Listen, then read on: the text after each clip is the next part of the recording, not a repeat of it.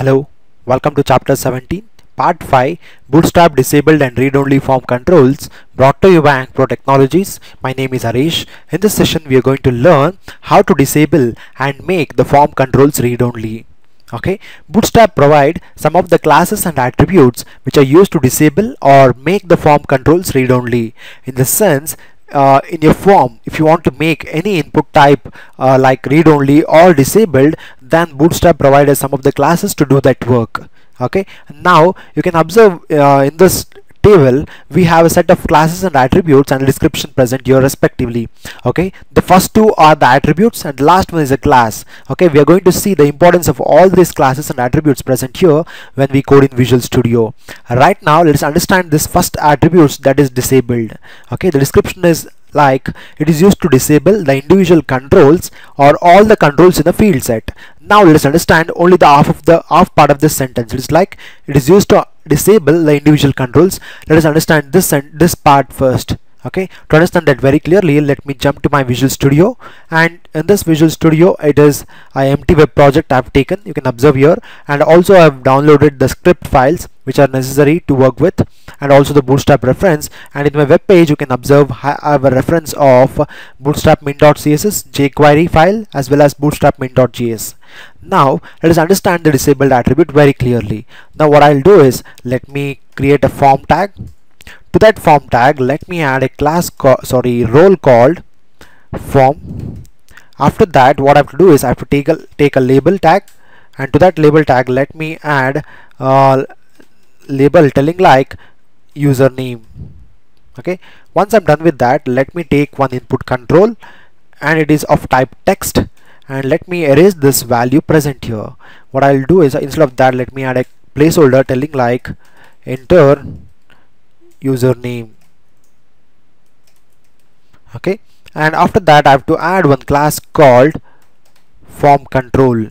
Okay, and the rule you have to keep in mind when you work with forms is, the first rule is you have to set the role to form, and the second thing is you have to wrap the label as well as the input type within a div, and to that div you have to add a class called form group. Okay, now my job is to cut and paste this label and control, input type control, inside the div called, and to that div we should add a class called form group. Now I'm done with this. Now let me jump back to my browser and let me refresh. This is how it renders on the web page, and this is a username label and the respective control telling like enter username. Now if I want to make this control disabled, okay, Bootstrap provide me an attribute called disabled attribute. It is used to disable the individual control. Here I'm having only the one control, in the sense it's one individual control. If I want to disable this, then I have to use that disabled attribute. Where do I call that? It's very simple. In this input type tag type text, we have to add one attribute telling like disabled.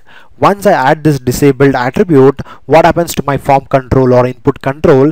This input control, currently I can edit it, but when I make it disabled I can't enter any data to it. Let me see that. Let me refresh this page. Now as of now I've added a disabled attribute, and I've run this web page on the browser. Now you can observe it is not allowing me to edit anything on this control. In the sense, input type text, I can't type any text.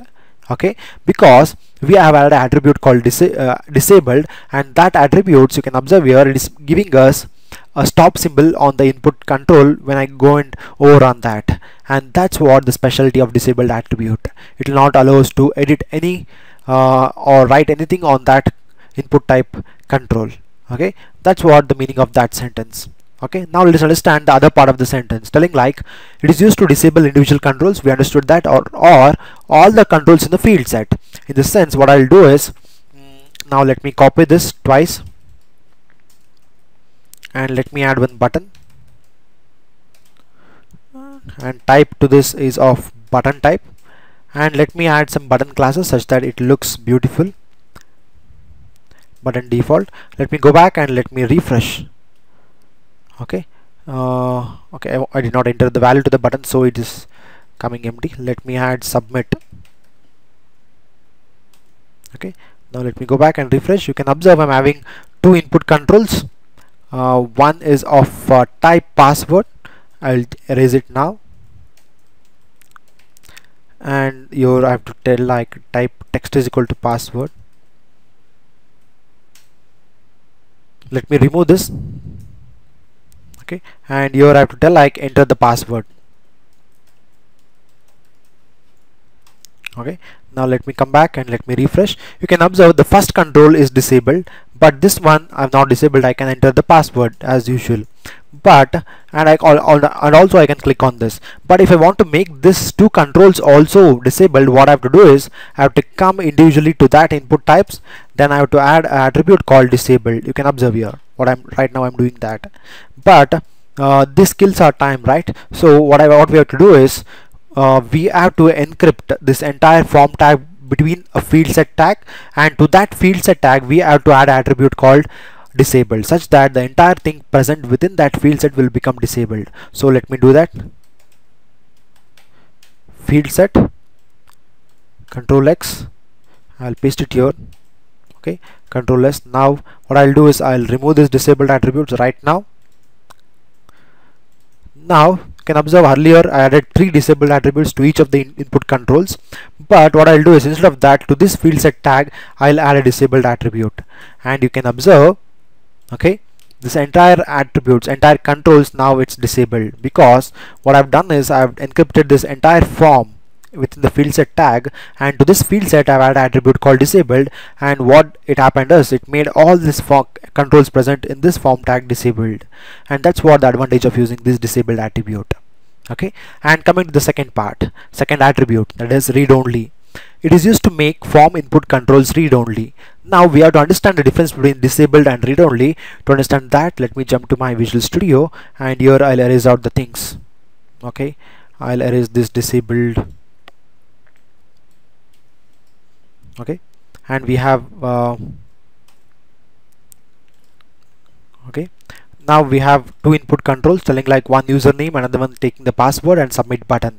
Now what I'll do is I'll make use of the 2 classes, that is disabled and read only, to understand the read only very clearly.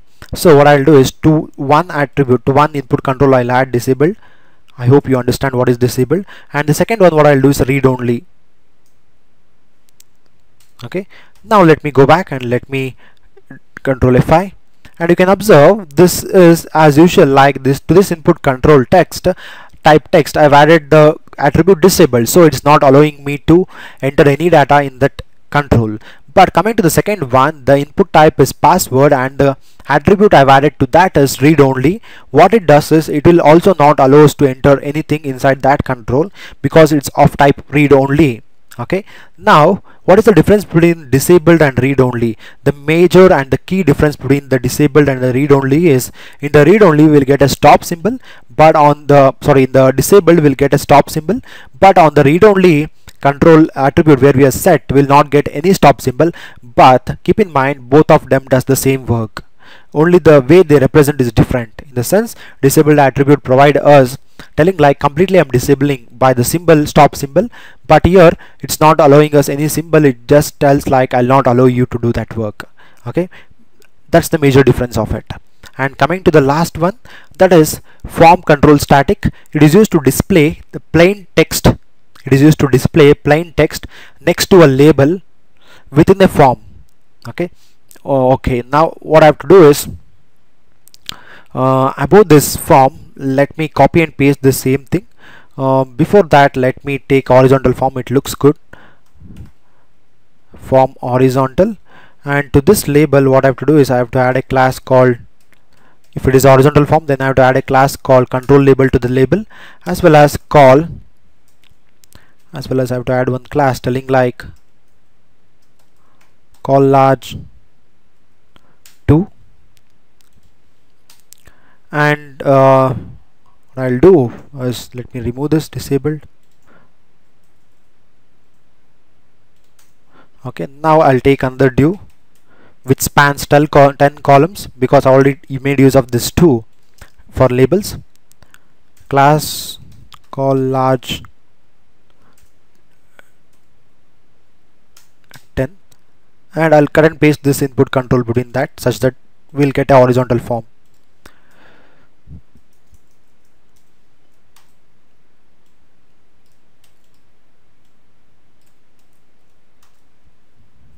Let me change this to password.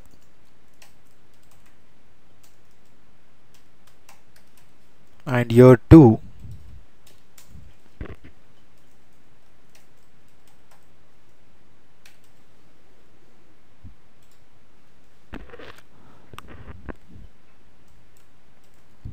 Okay, and this type also to password. Okay, now let me go back and let me refresh this page. Let us see how it looks. It looks like this. I have to push this button also. What I'll do is, as of now, let me remove this button. It's not that use.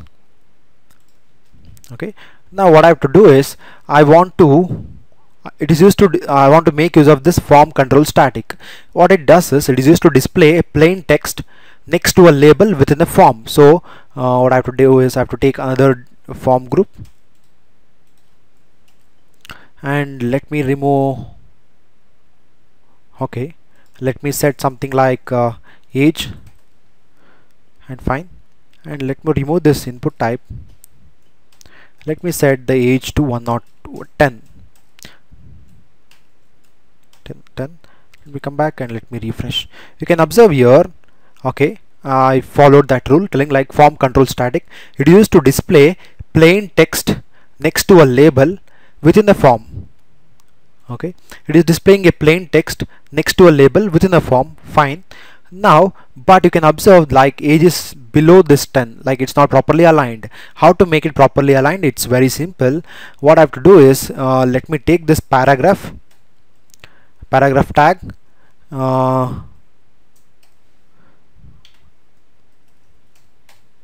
and let me cut and paste this paragraph 10 within this paragraph tag. To this paragraph tag, we have to add a class called form control static.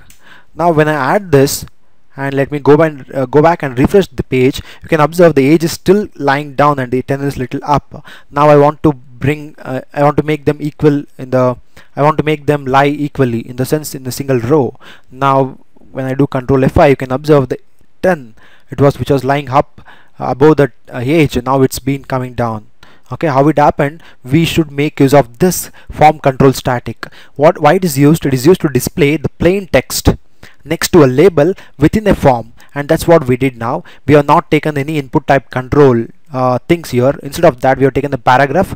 To that paragraph, we have added the form control static, such that the age and the number 10 lies in the same line, properly aligned. Okay, this is what the advantage of using this form control static. Okay, I hope you understood all this disabled read-only and form control static classes as well as attributes present here. Okay, and also we saw a beautiful demo. And finally, thank you for listening. Have a great day. Please subscribe to our YouTube channel Ankpro Training, and you can also visit our Facebook page visiting these URLs, and you can also follow us on Twitter. For further references, you can visit these websites, and we are on LinkedIn too. And again, I request you, last but not the least, please don't forget to give the feedback. Thank you. Have a great day.